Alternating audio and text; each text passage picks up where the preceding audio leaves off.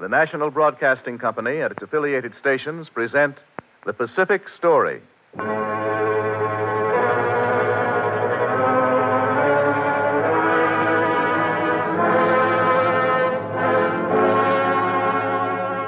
This is the story of the Pacific, the drama of the millions of people who live around this greatest sea, where the United States is now committed to a long-term policy of keeping the peace.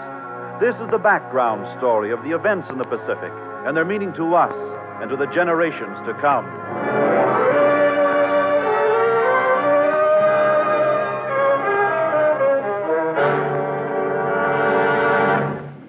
The Untouchables of India.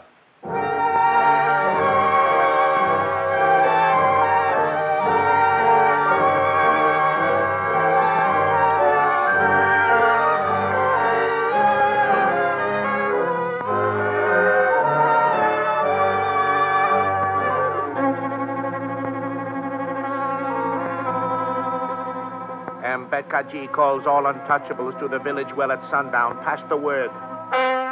Hearken to the call of Ambedkar Saab, our leader. Come to the village well at sundown. Pass the word. Untouchables, Dr. Ambedkar Ji calls us to the mass meeting at the village well at sundown. Pass the word and come.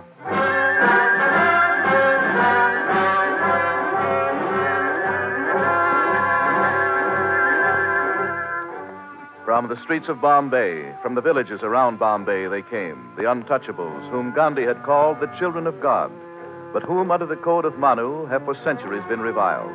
Sweepers, scavengers, washermen, cobblers, tanners, crematory guards. They dropped their work and headed for the outcast community in the suburbs of Bombay.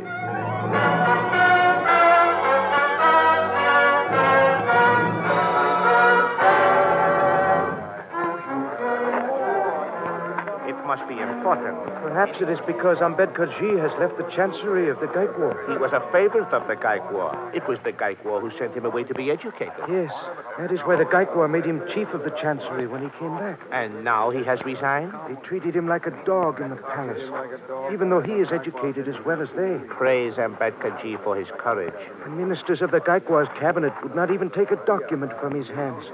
The servants handled everything he touched with tongs. He has shown us the way. At sundown, the untouchables were streaming into the outcast community from all directions. They gathered at the common well. And Ambedkar, the untouchable, the son of an untouchable, the grandson and the great-grandson of untouchables, Ambedkar, born with the taint of the pariah upon him, educated in the College of Bombay, in Columbia University in New York, in the University of London, in the University of Bonn, Germany, Ambedkar spoke to his people. 10 of the caste families here have their own wells. All the other families of this community use this well, all except us. We must walk a mile outside the village to the well that is designated to us. The worker who has labored all day may not draw water from this well where the lowest caste peddler may drink. Step up here, Lal Bittu. Yes, Ambedkar Saab. What is your work, Lal Bittu? I am a sweeper. You have walked out to the well outside of the village for your water?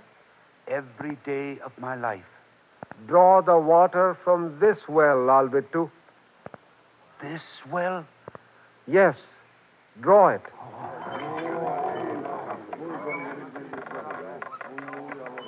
Raise it up. Now pour the water into your bucket. Yes, Ambedkar Ji.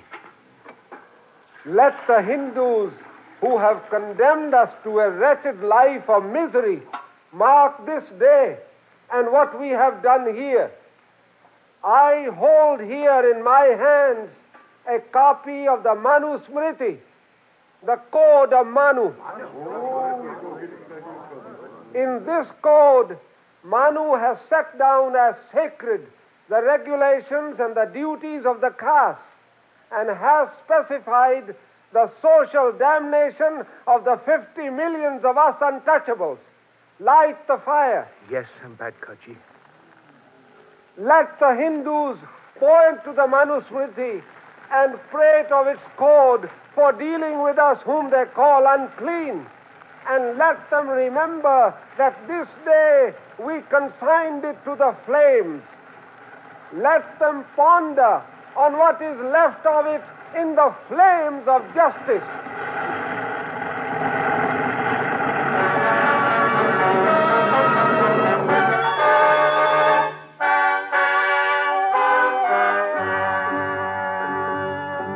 Ambedkar publicly burned a copy of the Code of Manu to mass meeting Ambedkar outside of roused the Bombay. Untouchables and burned a copy of the Manusmriti in a bonfire outside of Bombay. Ambedkar burned the Code of Manu and drew water from a cast well before 1,000 untouchables in a Bombay.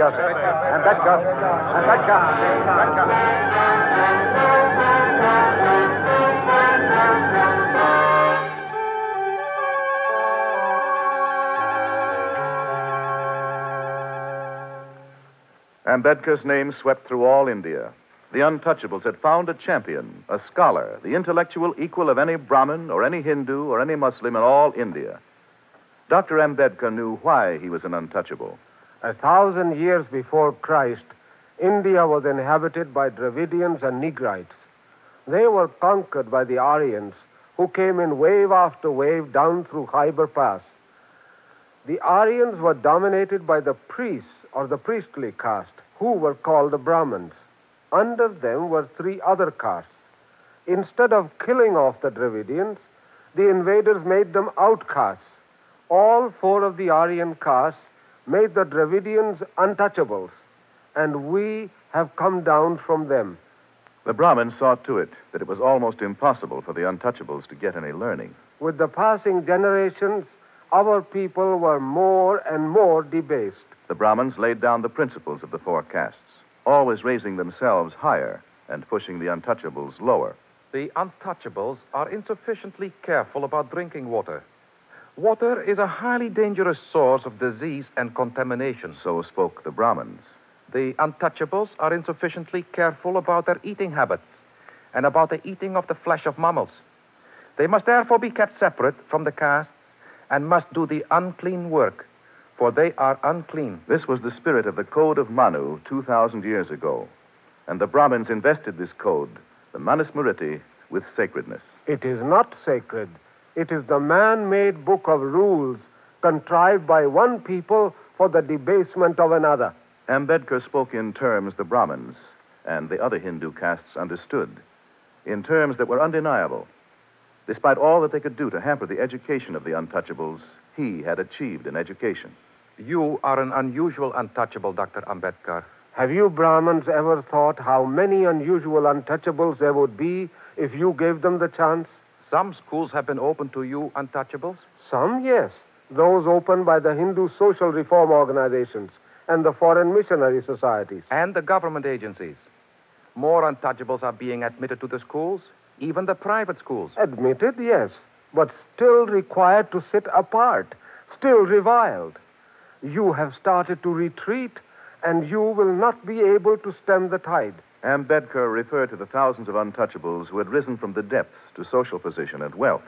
Lawyers, doctors, teachers, representatives in the government, even successful businessmen, and to those who, despite the social straitjacket into which they'd been born, were coming along to carry on the fight for social recognition. All had faced opposition and snubs at every turn. You will live in your own part of the village. You will not use the roads that pass Hindu temples or those that go through Brahmin quarters. Stay away from me. Do not come within 7 feet of me. Stay away from me. Stay away from me. Stay away from me. With the intelligence, the diligence, the enterprise of the untouchables who did rise to position, the upper castes could not argue. Yet no matter what they achieved, they would not be recognized nor socially accepted. The Brahmin attitude is fixed. These people are not untouchables by accident. Nothing is accidental. Only those who deserve to be born untouchables by their behavior in previous life are born untouchables. Our own acts determine our fate in the next generation. Do not pity the untouchables. They are only atoning for what they have done in previous life. If they prove themselves deserving in this life, they may be born into a higher caste in their next generation.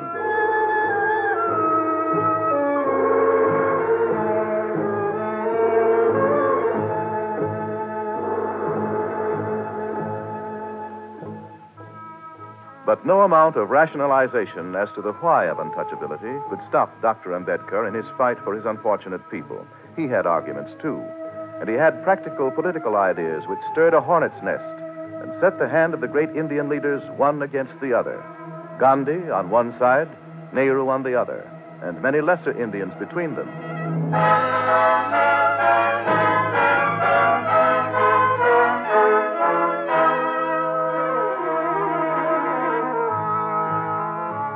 The British government invited Dr. Ambedkar to the Round Table Conference in London in 1930. I demand a separate electorate for the Untouchables. Separate electorates meant that the Untouchables would elect their own representatives to the legislative bodies of the government of India and to those of the provinces of India. To this, Gandhi made a sharp reply. I claim myself, in my own person, to represent the vast mass of the Untouchables. Does the Mahatma mean that his Congress party stands for the Untouchables and that he will speak for them? If a referendum were held, I would get the vote of the Untouchables. There may be people in the Congress party who sympathize with us Untouchables, but I fully represent the claims of the Untouchables. Let no man be under any mistaken impression as regards that. And I demand a separate electorate for the Untouchables. If the Untouchables were given a separate electorate, they would become a separate political unit, apart from the Hindus. With their 50 million, they could be a balance of power. They could throw their weight where it would do them the most good. There is no religious distinction between the Untouchables and the Hindus. To give the Untouchables a separate electorate would be removing them from Hinduism. We Untouchables are now separated by a social gulf greater than that which separates the Muslims from the majority. We Untouchables could never be farther apart from Hinduism than Hinduism has already made us. I would not sell the vital interests of the Untouchables even for the sake of winning the freedom of India. Separate electorates are not the way to remove the bar sinister, which is the shame not of the Untouchables themselves, but of Orthodox Hinduism. Gandhi had already adopted into his own home an untouchable girl. He pleaded the case of Indian nationalism, the unity of the Indians, against what was called the government-inspired separate electorate. He pleaded that the British government was inspiring the idea of the separate electorate to divide the Indians in order to retain control of India. A separate electorate would perpetuate the status of the Untouchables. I would rather that Hinduism die than untouchability live. We must have done with the caste system. I want to say, with all the emphasis I can command, that if I were the only person to resist this thing, I would resist it with all my life.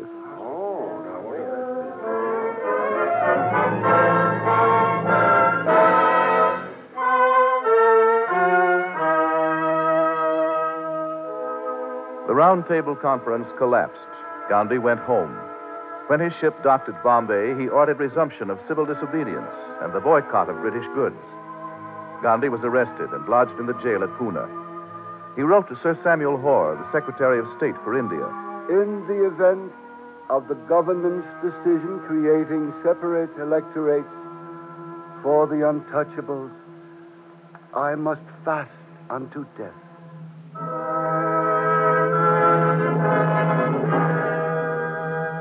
The British Prime Minister answered Gandhi by telegraph. As I understand your attitude, you propose to adopt the extreme course of starving yourself to death, not to secure that the Untouchables should have joint electorates, which is already provided, nor to maintain the unity of the Hindus, which is also provided, but solely to prevent the Untouchables from being able to secure a limited number of representatives of their own choosing to speak on their behalf in the legislatures which have a dominating influence over their future. The decision of the government must stand. Gandhi's followers gathered outside the jail in Pune. Gandhiji must not be permitted to die. This is not the main issue. The main issue is freedom for India. We must prevail upon Gandhiji not to sacrifice himself for this cause. Meantime, Hindu leaders reopened the entire question with Ambedkar and the other untouchable leaders. If you insist on a separate electorate, Gandhi will starve himself to death and our major objective will be crippled. The untouchables cannot go on without adequate representation. What concessions do you ask, Dr. Ambedkar? What concessions are you prepared to make? What do you ask? We ask more seats in the provincial legislatures. How many more? More than twice as many as we now have.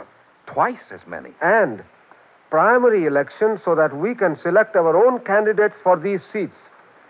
The untouchables did not get their separate electorate, but they did get the right to vote in the same general constituencies with the Hindus. And more than twice as many seats were reserved for them in the provincial legislatures as they had before.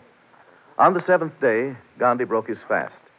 He had forced a showdown with the government, but Ambedkar had forced a showdown with him. And the matter of the untouchables had been aired before the whole world. Gandhi's idea is to remove the stigma of the untouchables by making them a fifth caste. There are 4 other Hindu castes. But in this, he accepts the validity of the caste system. This is an Indian scholar. Nehru, on the other hand, believes that the caste system must go if India is to progress. Gandhi believes in reform, but Nehru says that while some of the social and civic rights of the untouchables may be regained by reform, only a complete overhauling of the economic system from top to bottom can resolve the fundamental problems of the untouchables. And this means that the caste system must be abolished. Even the Hindu Mahasabha, a society of Orthodox Hinduism, has taken formal action against untouchability. Whereas the caste system based on birth, as at present existing, is manifestly contrary to universal truth and morals, whereas it is the very antithesis of the fundamental spirit of the Hindu religion, whereas it flouts the elementary rights of human equality, this All India Hindu Mahasabha session declares its uncompromising opposition to the system and calls upon the Hindu society to put a speedy end to it. But untouchability still exists. The attitudes it engenders have roots that are deep and centuries old. Untouchability is passing, but the castes that are reared to revile the untouchable do not easily accept him. Nor do the untouchables themselves accept the society of those among themselves whom they consider beneath them. I am a leather worker, but I would not break bread with him, for he is only a handler of the dead. I have an honorable profession, burning the dead, but I would not permit that young man to marry my daughter. He is only a sweeper. I am a sweeper, but I would not drink water from the same well as he does. He is only a scavenger. Even among the untouchables, the principle of caste exists, each reviling those they consider beneath them. These are the people whom Ambedkar leads and whose chains he would break.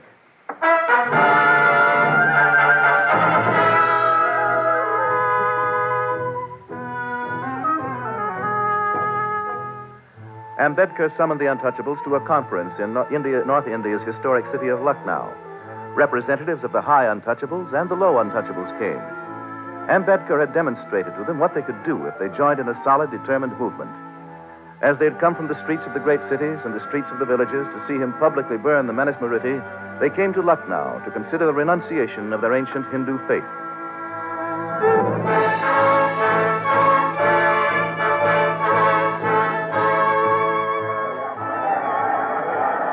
Let us resolve here that we will not die with the stigma of untouchability which was seared into our souls when we were born. I will renounce the Hindu faith in favor of any other faith which will recognize our social and human rights. I ask that all untouchables resolve likewise. Dr. Ambedkar's outcry shook India from the Himalayas to Cape Comorin. A resolution was adopted recommending that all untouchables renounce Hinduism. Some progress had been made, but many untouchables went away with questions in their minds. What religion will we have if we do not have Hinduism? We do not really have Hinduism. But it is the only religion we have. Ambedkar Sahib has become a Sikh. A Sikh? Could we all become Sikhs? I do not know. Some embraced Christianity, but the mere profession of another faith did not help them. You, what are you doing there? I am drawing water. This is a public well. Away with you. I am a Christian now. You are still an untouchable. No, I am a Christian. I am no longer a Hindu. The well of the unclean is outside the village. There you can draw water, but not here. Now away with you. Christians or Hindus, they were still untouchables. Those who embraced Mohammedanism were no better off. They still were not removed from the ranks of the damned. They still could not own land, nor produce things to sell, nor sell the things that others produced. For whatever they touched, those in the castes would not touch. They still could work only in the lowest occupations: sweepers, tanners, washermen, cobblers, scavengers. They still were obliged to live in houses apart from the Hindus. Sometimes even were obliged to live on the leeward side, so that the wind would not carry their uncleanliness toward the house of the Hindu. There are two major aspects to the problem. This is the Indian scholar. One is political, and the other is economic. A separate electorate would give the untouchables special political power, which, should it be combined with that of other minorities, could be the balance of power in India. Yes, it would take the 50 million from the ranks of the Hindus. And the untouchables would then be in a position to use their block of political power to their own best political interest. This, Gandhi believes, would increase the friction between the political bodies of India. The alternative, then, is to do away with the caste altogether. But Gandhi still thinks of the untouchables as within caste, as a fifth caste. He is working for the rehabilitation of the outcasts. Well, indirectly. Well, that is the main objective of his fellowship of the servants of the untouchables. It must be remembered that Gandhi is carrying on the work in this respect that has been underway for many years by such organizations as the Brahma and Prarthan Samaj and the Depressed Classes Mission Society.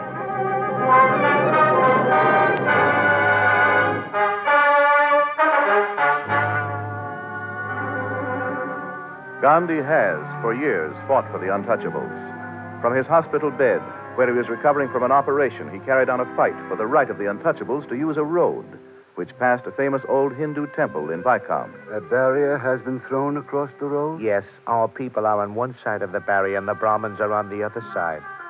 They will not permit us to pass. Ah, the right to pass must be yours.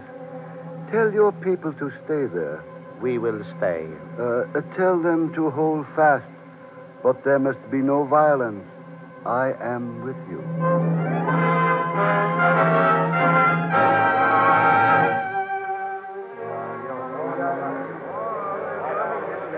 For weeks, the untouchables faced the Brahmins across the barrier. When the rains came, the waters rose. Soon the water will be up to our waists. Gandhiji says we must stay here. The Brahmins have boats. We must stay. The water is up to our waists. If it rises higher... Still, we must stay. Gandhiji says we must stay. The untouchables stayed at the barrier as the waters rose inch by inch. Gandhi, from his hospital bed, directed the untouchables. Sympathizers came to join them at the barrier. The waters rose. The water is up to our shoulders. We must die here, but we must not leave. The road is hereby officially declared open. What? Who said that? It was an official, that one over there. The road is hereby officially declared open to all traffic, including the untouchables. The barrier will be removed. He said we can use the road. We have won. We have won. Not only was the road past the Hindu temple at Vaikam open to the untouchables, all the roads of Travancore were open to the untouchables. And the young Maharaja of Travancore issued a special edict on his 24th birthday. The great Brahmin, Pandit Malaviya, personally took hundreds of untouchables into the Hindu vale. Yet all this was not the answer to the deep-rooted problem of untouchability. Many of the temples thrown open by the Edict of Travancore were shunned by more orthodox Hindus, and they became untouchable temples. Human nature could not be changed by edict or by law. Untouchability was still untouchability. But to many, untouchability was only part of the bigger problem of Indian freedom, and therefore economic. It is not we who are fighting for freedom from Britain. This is an educated untouchable. We are fighting for social recognition and for the right to live. Our need is enough food to fill our stomach and a cloth to put around our loins. That is the need of all Indians. Starvation is a perpetual problem in India. The social barriers between us can only disappear when India as a whole prospers. We can never prosper, any of us, until we are free. India can never prosper until we enjoy the fruits of our own efforts and the benefits of our own resources. This is the view of the Nationalist Congress Party. The root of our problem is lack of education. Only those are educated who can pay to be educated. There are no free schools in India, and education is not compulsory. To win freedom for India, we must be united. But our first interest is to be redeemed.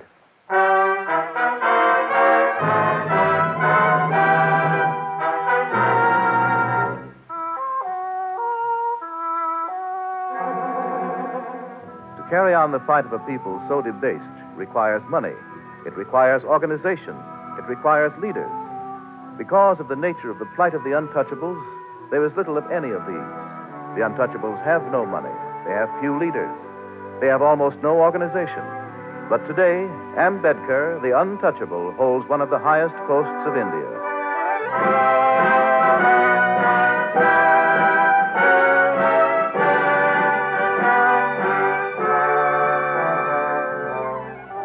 In 1942, Ambedkar was appointed a member of the British Viceroy's Council. The Viceroy's Council is an executive council. It is comparable to the cabinet of the President in the United States. Many Hindus do not approve of his serving on this council. It is not an elective post. Ambedkar was not elected by the people. He was appointed by the British Viceroy. Yes. All the members of the council are. Britishers hold the key positions in the council. The portfolios of war, finance, and home affairs. That is right. But 11 of the 15 members of the council are Indians. That gives us a majority. And the Viceroy usually acts on the advice of the council. Ordinarily, yes. But no leader of a leading Indian political party would accept a post on the British Viceroy's Council. The objective of you nationalists is freedom for India. The objective of us untouchables is freedom from the curse of the outcast, which has been on us for generations. Slowly, the political strength of the untouchables is beginning to tell. The untouchables have no representation in the Central Legislative Assembly, which is the National House of Representatives. But today, they do have representatives in the provincial assemblies or state legislatures. But more important than this is the trend toward the eventual complete abolition of untouchability. The real hope of India lies in the increasing number of persons who have progressed beyond racial barriers and ancient prejudices. These people are looking forward to a social order based upon freedom and equality for all.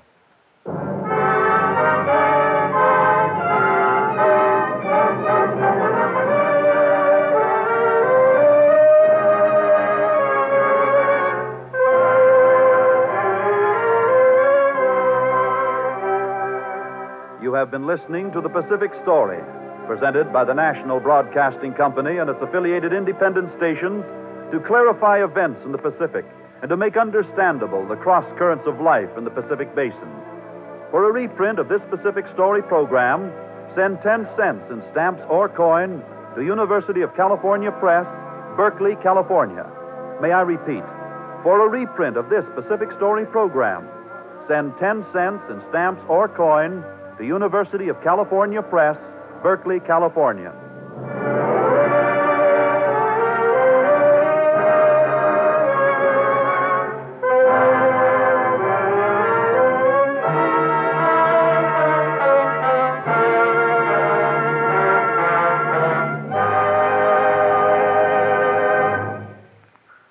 The Pacific Story is written and directed by Arnold Marquis. The original musical score was composed and conducted by Thomas Peluso. Your narrator, Gain Whitman. programs in this series of particular interest to servicemen and women are broadcast overseas to the worldwide facilities of the Armed Forces Radio Service. This program came to you from Hollywood. This is NBC, the national broadcasting company.